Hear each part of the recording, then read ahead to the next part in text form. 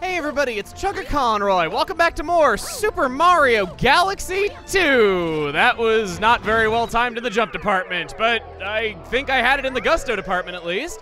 Last time, we continued at long last our travels and treks through World 3. Kind of uninterrupted, I guess. We went through Haunty Halls, did a lot of things there. We went through Beat Block, and all that's left besides the grand finale to this wonderful world. And, oh, wow. Oh, no. Whoa, that's aggressive. I knew that if you pressed A and you pointed on a level that he'd automatically go to it, but yeesh, that's some very powerful autopilot.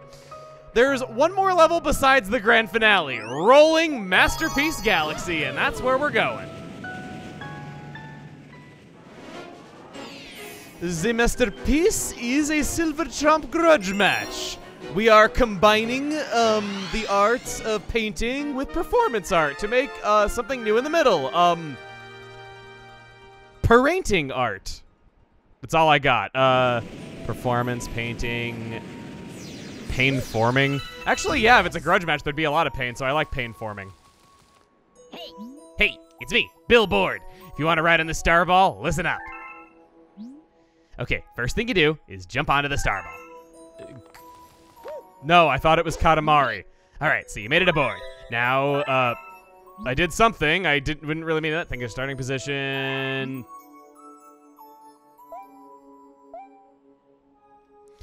I'm personally not a fan of this running gag of the boards having names that are like puns on Billboard. I'm a big fan of puns. I just don't think that it's particularly funny, this particular one, so that'll teach you to not be funny! I snapped your neck and killed you! If you think about the anatomy of a billboard, that's really what I would be doing, no questions asked! It's the most gruesome way that Mario ever kills anybody. So we're rolling on top of this ball, and you can still point at the screen to grab star bits for some reason. Yeah, like they actually stick star bits around thinking that you're going to be collecting them. Well, I am. So, I was in agreement with the game for this time. Well, we're gonna go over this way on what I like to call the Google Chrome planet. It looks so much like it, and I have to say, Nintendo and Google joining forces, that would probably be about the combination that would actually spell the end of us as a people. That would be actual world domination right there. We would have no chance. Gonna go get you, and oh, okay. Barely landed in the recesses of this paint palette. So pretty. Everything's made out of school supplies, but in space. You gotta wonder what objects have actually been stolen from, like, aliens and stuff, or... Now I'm just sounding like a conspiracy theorist. It's not really what I was going for. It is fun to think about, though, that advances in technology are for that reason, but obviously I don't know that to be true. Well, we'll go up this way, and, okay, we have a puzzle right here. But if I'm not mistaken, well, learn something new every day. I was mistaken about that. I thought you had unlimited time at the top of this elevator. So I'm gonna go back. The slow music is making me so nervous. Gonna get as much of a, not so much running start as rolling start, and I'm gonna try to go as fast as I can to make it onto that purple tape roll. I almost did it. You can skip that. You don't need to solve the puzzle. You can just go straight forward if your timing is on.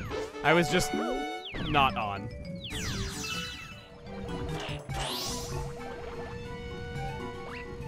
Making it across.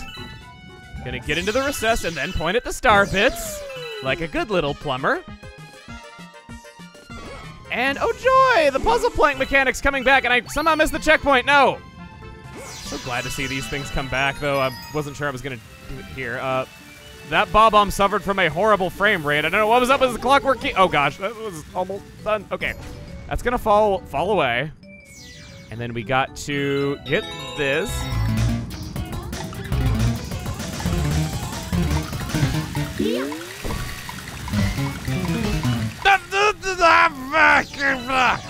And various other choice words, I missed it by one note. It seems to be a recurring trend. At least you got to hear the song for the most part. Gonna go further up, get a 1-up. And when I said up, I wasn't kidding. Grab those lines. And we have arrived at the title. Here's that silver chomp I was talking about that seemed to behave just like the Sorbetti boss. Then we go into this pink-colored pencil that doesn't have a lead because nobody ever used pink-colored pencils. I remember one time in school, I had this horrible teacher. Just couldn't stand her so much. She was legitimately one of the worst teachers I ever had, and she ended up teaching me for 3 years because of course she did. Not because I got held back, but because she just kept changing the grade that she taught. There was one time when I didn't have like an actual number 2 pencil on me, and it wasn't like we were doing a Scantron or anything, and I asked her if I could use a black colored pencil instead, which no big deal, right? And she went, "You may not use that." It was the stupidest thing ever, and it's one of the things I think of whenever I see colored pencils and school supplies, and I could not stand that teacher so much. I have so many stories about her, and I just remembered that she existed a couple of years ago, and she's been kind of a choice. Whoa, not where I expected that to be. A letter addressed to the Luma baby Luma has arrived. To my lost Luma, we worry about you, but we know you are safe with your new friend. I hope the attached item is helpful. May the stars shine down on you. Wow, there were 50 star bits attached to that letter. No return address, but I hope I get to meet this mysterious person soon. Because we can't feed them to young Master Luma Luma, you know what that means. He is forced to watch while we feed his dessert to other people! Because it fed him through the forehead. On that note, Lubba, look at him closely. He has no mouth in first-person mode. I go out of first-person mode, and he's got a little recess in his face again. Literally unplayable. Into the fiery flotilla. Rolling an L is not so easy. Unless you're using romanization of Japanese, I guess. Fiery flotilla speedrun. I kind of showed the strategies that I would be doing in this anyway last time we were here. So I think I'm just gonna put some gas into it and away we go. Oh! No! Never mind, I'm happy I showed you how exploitable the level geometry was and how you can long jump to that planet and get on top of the castle and everything, because we wouldn't get an opportunity here. Just fighting Gobble Goat. Gobble Goat. Gobble Goat. Some of you were telling me that Gobble Gut actually has made an appearance in another Mario title other than Mario Kart 8, and it wasn't the one that I assumed it was. I'll give you a minute to think about this, thinking about any other place that you've ever seen Gobble Gut in a Mario game, because it's probably not the one that you're thinking of. He is in the Super Mario texture pack for Minecraft. He is what the Ender Dragon looks like if you play with that texture pack. I completely forgot about it. There's a lot of One-Off Galaxy 2 characters that only appear in Minecraft officially, and he's one of them. Tons of star bits. I'd call this a one-up grinding spot, but we've seen better already, and it's only going to get more crazy. Now, I'm gonna try to get under you. This seems like it's pretty good. Ender Dragon, more like Under Dragon, right? Well, not quite so good. You didn't take kindly to that. But I got you anyway, so I didn't get any punishment for my badness. Gonna not backflip into you. Whoa, this is going into a train wreck very fast, and not just because that's what your nose sounds like. It's fine. The first 2 segments on his body were saved for last, so we're okay. We got a whole minute. He's gonna go back down any second now. There he goes. Pow. Kerpow.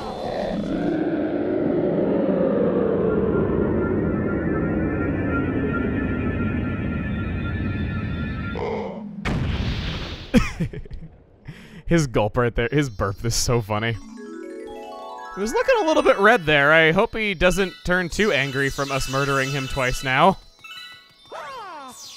Last thing I want to deal with is a vengeful spirit. Got hit a couple of times, but overall had a pretty simple time of it.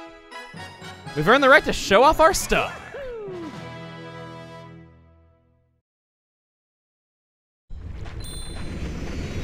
Yeah. Oh, yeah.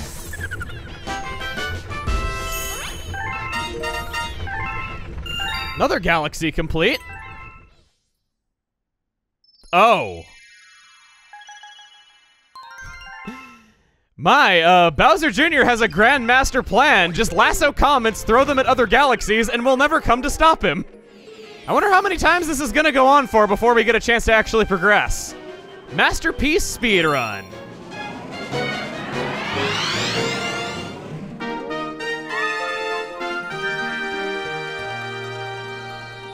Oh. Well, I said I didn't like them reusing level terrain completely and changing it up whenever we did this, and hey, no sign anymore. It's definitely an improvement. And I gotta say, having seen this area once before, if anything's a masterpiece in this entire galaxy, it certainly ain't the thing that's rolling. Just saying. Whoa, that was... What else can I do if I build up enough speed? I can get this one up, not that I meant to. I was trying to get into the recess that had the key in it, which isn't that one either. Oh, they actually moved it. Shoot, really playing with your expectations here. Gotta learn to not just use memory. There's lots of Goombas, lots of coin ops, but I'm not up for the coin op bop.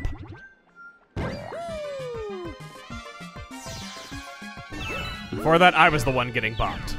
Could go for the one up, not worth it. Oh boy, oh boy, oh boy, oh boy. Almost overcompensated there. Just gonna take you guys out because I have nothing better to do on my elevator on the ride up. That's the worst thing that you can be, is be an enemy within leg shot of me when I am impatient. I could go for a do-over on that purple tape, but I think you got the point last time, and I don't want to lose again, so I won't. This planet's entirely not new. It's actually a planet from Galaxy 1 from the Rolling Green Galaxy, just with bob-ombs on it, which... What is it? I mean, okay, I know that a bob-omb's purpose in life is to kind of off itself in one way or another, but youch. Oh boy! That bob-omb saved me! Without him, I would only have 13 lives and not 16. Whoa! That was very, wow, that was kind of nerve-wracking. I wasn't sure if that was going to do anything to me getting off of that planet. Go. How are you not dead? Thank you for dying. Have a nice day. 14, oh, it's not over, it's not over, it's not over because the star hasn't spawned in yet as far as the game is concerned. 13, 19, I suck at counting down. I think I said 13, 10-teen when I actually thought about the syllables that I formed with my, well, lips. I felt the need to be specific about that for some reason. Well, there's another star.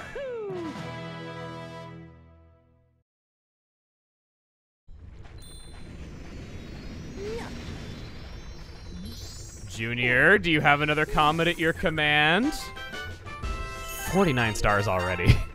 I feel like this is going by so fast, and I don't like that. Like, I thought World 3 felt very far off, and man, I can't wait to talk about how pretty it is and how good the background music is and how you should go listen to it, which I hadn't talked about till right now, so never mind. I've been looking forward to that until this moment, but now it's over, so I'm back to just square one in the first place. Well, I have to know something. That autopilot. Will it actually take me through the warp pipe and go all the way? Yes! I appreciate whoever went for that pathfinding AI. Bowser Jr.'s fearsome fleet, end of World 3, and... God, now it's even worse than I thought it was, because now World 3 is over, and I said I was looking forward to talking about it. Bowser Jr.'s mighty Mega Hammer. I am here to tell you about speedrunners and what they do on this level. I mentioned that Yoshi's Flutter Jump is very exploitable and has glitches associated with it. This level is probably the single most exploitable one. They just glitch their way through the entire level and skip everything. That's part of the reason why I'm not exploiting that glitch or really showing it off in any big capacity, because I think that a lot of the other bugs that I've been showing you have been fun or funny, whereas that one, I don't want to just float over a level and never get to do anything. I want to actually, like, at least halfway play a level, and if I'm going to skip any portion of it, I want it to be kind of short and just show you something fun. These guys right here are a good chance to demonstrate that Yoshi does still have an instant kill elemental weakness. He's weak to electricity, which is a lot more believable than it being water, considering it's the building block for all life. That instantly kills him, and that's something to watch out for. He can also flip these switches with his tongue, and contrary to what I believe for a while... contrary to what I believe for a while, I am in trouble right now. I never got to see the guy that I killed. Yeah, these platforms are on an assembly line, and they endlessly spawn in. If you ever miss an area, you don't need to take a death-defying leap of faith in order to catch up with the platform that you got left behind by? No, it's absolutely fine. These guys are undergrunt gunners, downgraded from bosses in other games to now just seriously being regular enemies. I wonder how many times that's actually happened, because I feel like I talk about regular enemies getting upgraded into bosses a lot, but never the other way around. We can lick these spike balls, just poke them with our tongue, feeling a little flirty with them. I'll go ahead and poke that. And then you can give me this bullet bill, and I can use it on the spike balls, turning them into star bits as well. And grab you, shatter the glass with it. Really should have had some bill-proof glass, I gotta say. No. They got red eyes, that means that they're homing. That's usually the distinguishing factor. Not all of them get red eyes when they get close to you. Is this gonna kill me? Oh, it is, I heard it! Man, that worked out pretty well for me, all things considered. Same thing with a hammer, bro. You guys gotta step up your game, man. You are not the hammer bros that I have come to hate with a burning fiery passion. I'm sorry, you're kind of irrelevant to stopping my cause anymore because I got so many tools to deal with you now between knowing about the double kick and Yoshi's tongue and this, that, and the other. I mean, when you're weaker than a tongue, that's saying something. We'll get onto this airship. And I could, I guess, explore a little bit, but I'm not going to. Bum. I'll lick you. And I'll just leave you to wallow in the fact that you have been licked. Jump up. Superstar. Shatter that. And why not? We'll give him some... Ah, no, I couldn't do it. Okay. Now for real. I will give you something spicy to snack on. Aw. He never stops smiling. I gotta respect that about a guy. Do I have one star bit too few? I do. Is there nothing else that I can do to get a star bit here? Because I'm kind of debating it. Oh, wait. No, I got 6 units of life. What am I saying? Actually sat there and thought if it was worth the prestige or not. Not sure what happens if you break open these Bowser Jr. statues, but... Speak of the little baby devil himself.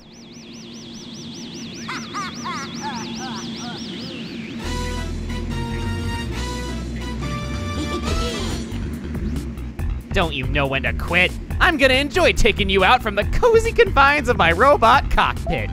So you want a grand star, do ya? Well, come on, tough guy. Let's see if you're any match for Mega Hammer!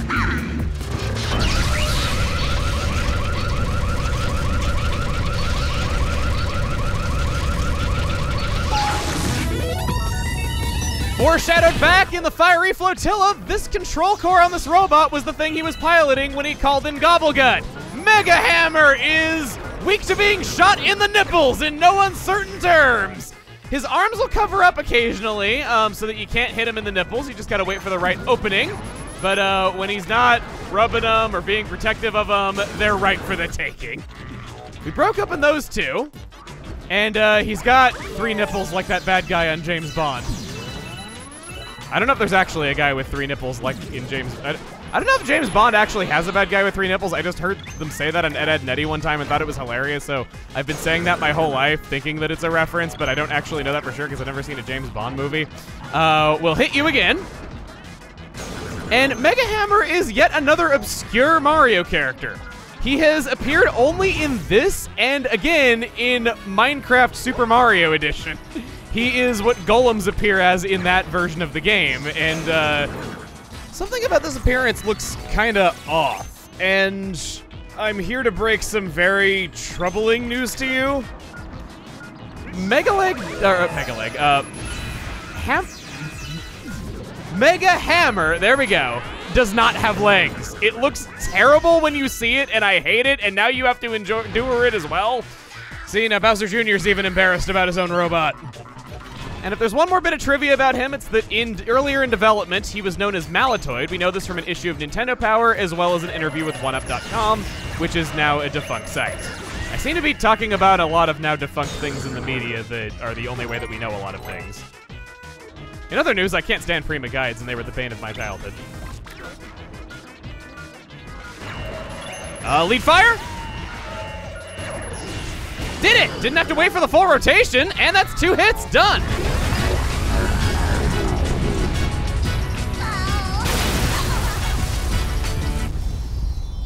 Hope you enjoy not having a glass enclosure in space. I can't imagine too many people can breathe in space like Yoshi and me and Bowser and Peach and Goombas and Koopas and Penguins and a Grand Star! Wait, what? That's the only time that Yoshi ever collects a Grand Star. So that pose is entirely unique to that galaxy and that galaxy alone. I remembered that happening, that he has a special pose for it, but I didn't remember it being that silly. Rather cute. Ooh. 50 stars. Feeling like a big shot. 21 comet medals, also a pretty big shotty number in the real world. Great work, pal. That's your 3rd Grand Star. All right, we're ready to fly through time and space. We don't fly through time! That Bowser monster is still out there somewhere, so let's ship out to the next world, Cap'n.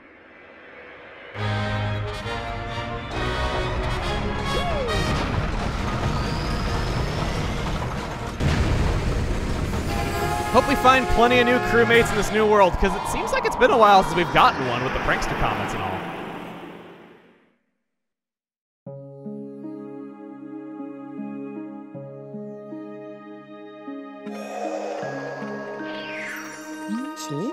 We've sure come a long way thanks to your efforts.